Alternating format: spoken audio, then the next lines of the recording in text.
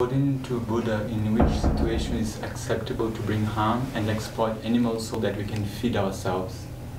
The sort of Vinaya, Buddha mentioned about ordained monks and nuns how to take sort of kind of food, which kind of food choices are there, and meat is one of them, because that time they are ordained monks and nuns go out and bowl, what is called that, begging bowl, whichever the people is offering, that they need to sort of accept. Then of course sometimes the people will offering some meat, but he sort of clearly mentioned one thing is that meat is not ordinary meat. It's not all the meat is acceptable. The special meat, that means like it's not killed for yourself.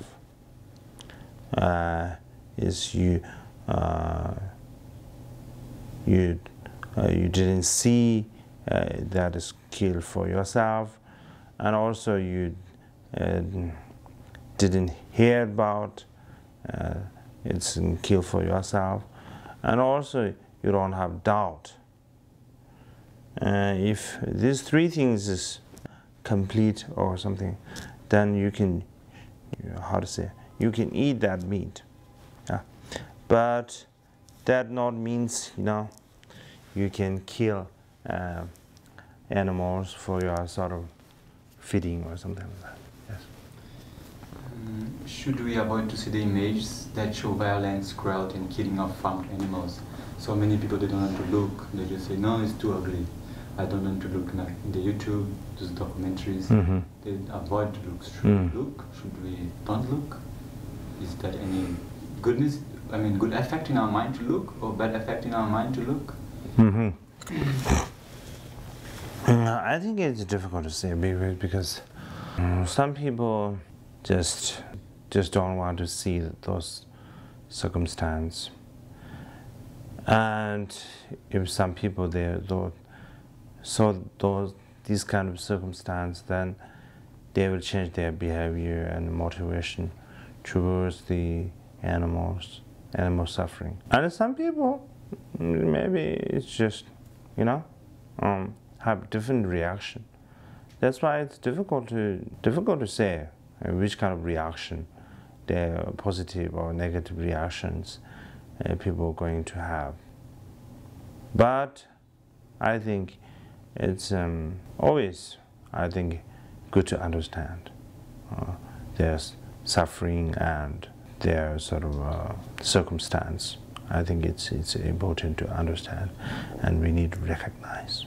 What's your thoughts about the dairy, egg, leather, also meat industry, and the conditions of the animals in those factories? Because nowadays everything is mostly factories. So what do you think about all that is happening? It's kind of sad, very sad, because even when I was a child in my hometown, even though we are sort of in the which time?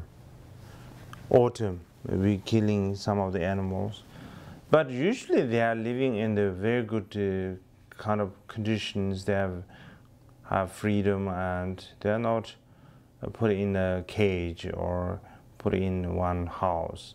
They have this sort of freedom that is relatively kind of little bit sort of happier than those already sort of. I think some of them, it's maybe they're born in a cage and they die in a cage, something like it. They're born in sort of factories and they died in factories, like that. It's very sad. Is consuming dairy products and eggs exploitation and abuse of animals, especially those in factories? Yes. So should we, why is it exploitation and abuse, or should we avoid, should we Of course, we should sort of, even we can't stop those animal factories, but we can reduce some of the sort of sufferings, abuses like that. Yes. Why are you vegetarian? Actually, I'm becoming vegetarian because I also saw some videos like that. That is one sort of reason, and also basically that reason, or maybe the causes, is already exist when I was in child. It's very young, very little, like 3 or 4 years old. That time, when we in my hometown, when people killing the animals, that time very sort of I'm very sad and very unbearable, kind of sad. Then that kind of feeling, it's still, I remember, a very strong feeling. I think the one reason also that. Yes. Production of not only meat but also milk and egg has a big negative impact on the environment, bring a lot of pain to the animals, a lot of suffering. So now we see a lot of people aware of the meat, but it seems that most of us are forgetting the egg industry and the milk industry. Some cows, they spend 10 years tied up, they cannot walk, and they are supposed to live 20 years, but in the factory it's 4 to 5 years. So the situation is so horrible. So is there any possibility, like in place like in the monasteries, both let people bring awareness to people also, but also make some change, like change of milk, cow's milk to soy milk? I think it's very much possible in the monasteries. You can make it delicious too, I think. I think it's we have lots of sort of, actually we can do lots of things, maybe lots of changes. Like I think even we can change their situation is better, you know. Even we sort of, like in my hometown, like same time, we also drinking milks, and also we don't eat the eggs, but we're drinking milks. But their situation is kind of it's quite good, sort of quite happy and good situation. But the problem is it's become business. It's become like a industry, this kind of system. Then everything is it's become very difficult.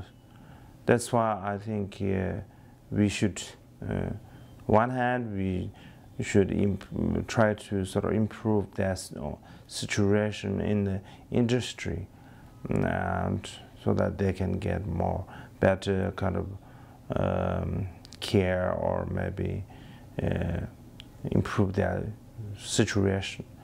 Another one is, of course, that then also those consumers, they also maybe they can react on sort of like change it to animal milk, to soy milk, like that.